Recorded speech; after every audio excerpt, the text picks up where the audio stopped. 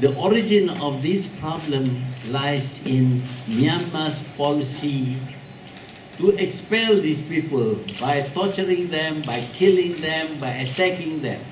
They left because they couldn't find living in Burma possible anymore. That's why they left in leaky boats, and they drowned in the sea by the thousands. And we call it a boat problem. It's not a boat problem. It's a problem which we must admit is a problem created by Myanmar by expelling these people. And therefore, this idea that we should not interfere in the internal affairs of nations should have a limitation. Up to a point, yes, we should not interfere in their politics and try to campaign them as is being done now. We know that in many countries, political parties receive support from big powers, for example, who wanted to achieve regime change.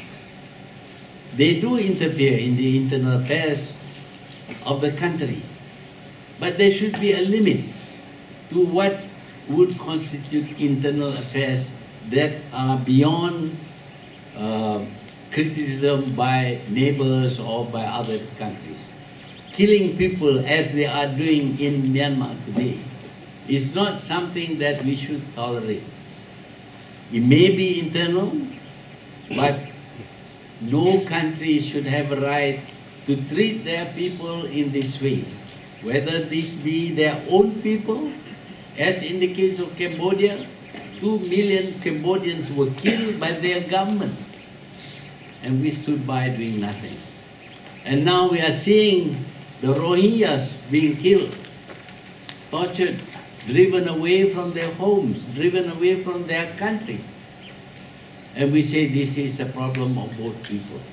There wouldn't be both people. There were no both people before. When there was no